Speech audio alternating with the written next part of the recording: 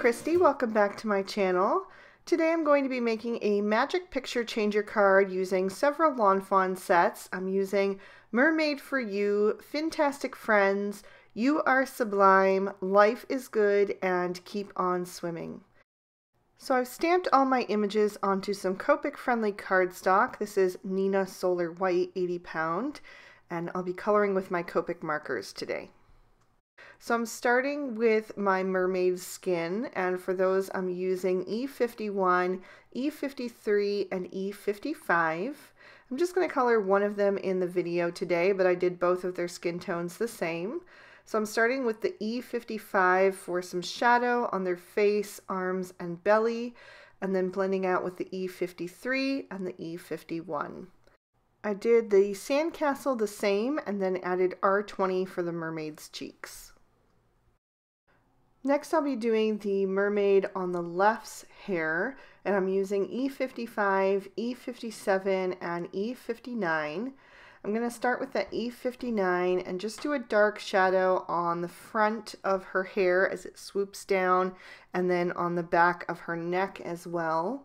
And then I'll blend that out with the E57 and then use the E55 right on the top and back of her head where I feel like it would be hitting the light the most.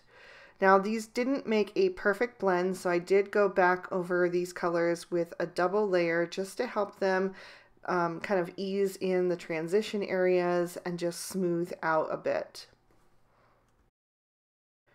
The other mermaid is going to be a redhead, and I'm using YR23, YR14, and YR18. So I'm starting with the YR18 again, close to her, the back of her neck, and also on the front of her bangs as they kind of lift up, so it's towards the roots. And then blending up with the YR14 and then filling in the top with the YR23.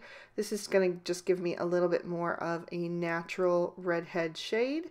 And then again, just like with the brunette mermaid, I'm going to do a double layer just to help make all of these colors really blend well. For the mermaid's tails, I'm using G17, G19, and G28. So I'm doing a shadow along the left-hand side there towards the back of her body, and then using the G19 as my midtone, and then blending out with the G17. And then I'll do the other mermaid's tail and a couple of the sea plants the same. And I also did the fins on the eel. And then for her little bikini top, I'm using V04, V06, and V09, just blending from the outside toward the center with each of those shades darkest to lightest.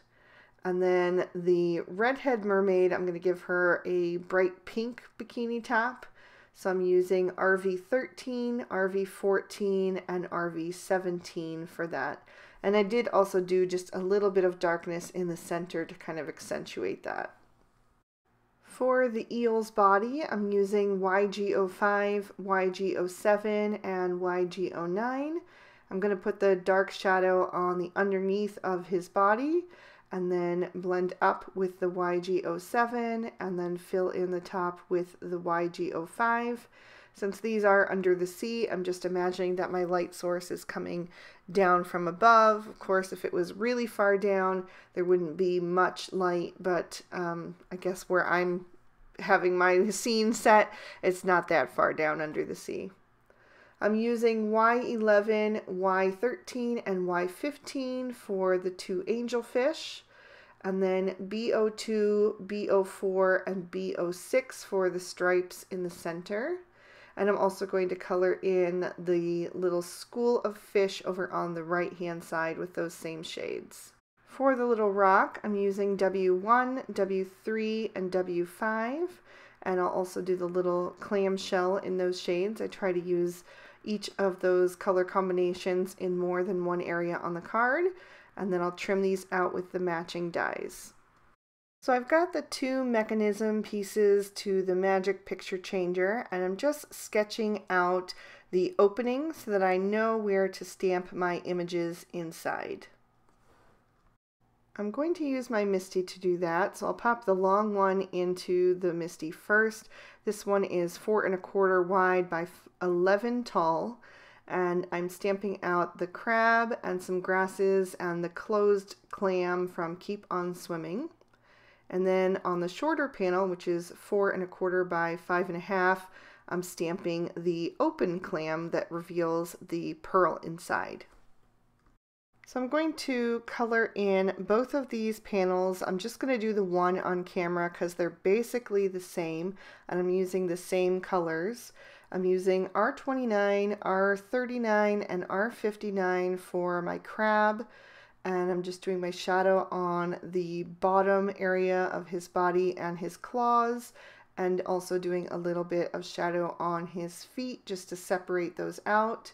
And then I blended with the R39, and then I'm going to fill the rest of him in with the R29. And I did also stamp out a mask for each of these images off camera, so I'll be using those in just a bit. I'm going to color in the seagrasses with YG05, YG07, and YG09. So these are the same 3 shades that I used for the body of the eel. And then for the clamshell, I'm using W1, W3, and W5. So again, I use these on the clamshell in the rest of the images and also on that little rock. So I'm just doing a little bit of shadow between each of those scallops and on the bottom edge, and then blending out with the W3, and then I'll use the W1 for the inside of the clamshell. And I also decided to add in the W00 just to soften that up. Then for like the meat of the clam, I'm using R000, R00, and R01. I ended up not even using the R000 because there wasn't really enough area to use that, so I just used the darker 2 shades. And then for the pearl, I'm using BV00 around the outside edge, and then I'm going to take the colorless blender and just kind of soften up the center of that, because I didn't want it to get too dark. I'm going to cover those images with the post-it masks that I made, and then I'm going to blend on some tumbled glass Distress Oxide ink, and I'm just starting at the top and pulling that color down so it softens at the bottom, and I'm going to do this for both of the panels. And then I also need to make 2 additional panels, one for the Magic Picture Changer add-on, and then one for my background, since I'm going to be using the Magic Picture Changer add-on in the opposite orientation from what it was designed for. So the background panel that goes around it isn't going to fit. So I'm using the tumbled glass Distress ink in the center, and then I'm blending on some broken china, and then just softening that transition. And then I'm also going to bring in some stormy sky around the outside edges. And again, I'm doing this identical for both of the additional panels, but just sharing the one on screen. And then I'm just going to go back and blend all those transition areas once again. I'm going to grab an acrylic block and tap on some of the broken china and stormy sky Distress ink. I'm going to water that down a bit with my distress sprayer, and then pick that up with a paintbrush and tap it all over the background to create some nice little dots. Then I'm going to create a sandbar using another piece of cardstock and the Lawn Fawn Simple Stitch Hillside Borders, and I'm sponging on antique linen and brush corduroy distress ink. And I'm sponging that on from the top down so that it accentuates that stitching line. And then I'm going to do the same thing by just tapping some ink onto an acrylic block and watering that down, and then creating some speckled detail. And then I'll set all of these panels aside to dry. So now it's time to assemble the Magic Picture Changer. So I'm going to add some very thin score tape to the little tabs that are created by the die, and I'm going to do it on both the front and the back. I'm using 1/8 of an inch score tape, so it just fits on those little folded tabs.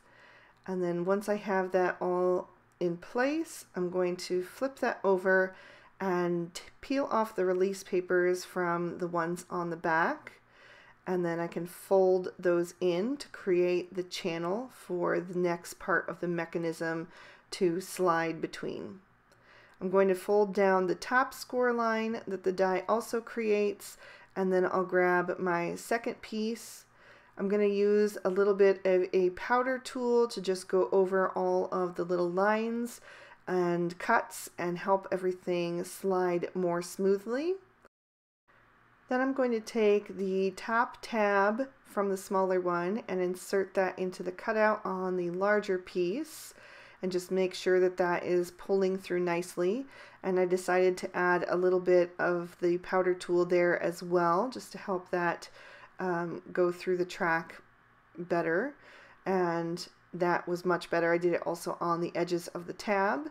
And now I'm just going to take those little tabs and weave them through into the back ones on the left hand side. And then I can pull everything together and see that my picture is changing. And I'll test that out a few times to get that really moving nicely. I think the more you play with this one, the better it works. Then I'm just going to make sure that everything is aligned on the inside part. And then I can peel off the release papers from that tape and make sure that there is no adhesive hanging over into the track, and then close that up. Still works. I added another thin piece of that adhesive tape to the top and bottom of the Magic Picture Changer mechanism, and then I'm going to line up the Magic Picture Changer add-on right over top, and I did die cut that out of one of those blended panels that I created. And then before I assemble the card, I did want to stamp the inside sentiment and a few images. I'm stamping out "You're a Pearl" and then a little fish and the pearl from Keep On Swimming. I'm also going to stamp out a sentiment on some white cardstock that says "Hope your day is fantastic," and I use the Lawn Fawn black licorice ink for that.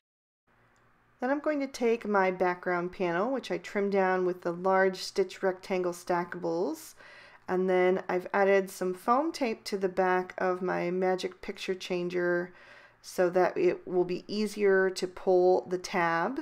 And I'm just going to add that tab to the top. I die cut that out of the center piece of the Magic Picture Changer add-on.